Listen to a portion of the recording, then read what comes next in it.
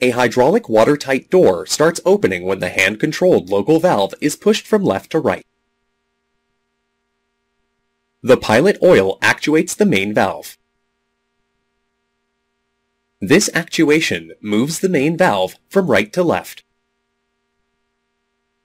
Pilot oil flows through the main valve to check valve 1. This holds the check valve in open position. Simultaneously, check valve 2 supplies supply oil from the pump to the right side of the door piston. It pushes the piston from right to left and opens the door. As the door opens, supply oil drains from the left side of the door piston via check valve 1. The oil passes through the main valve and goes back to the tank. A hydraulic watertight door starts closing when the hand-controlled local valve is moved from right to left. Pilot oil actuates the main valve.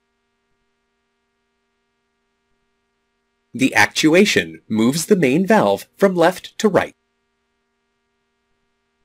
Pilot oil flows through the main valve to check valve 2. This holds the check valve in open position.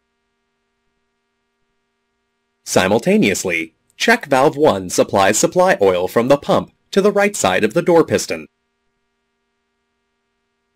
As the door closes, supply oil drains from the right side of the door piston via check valve 2.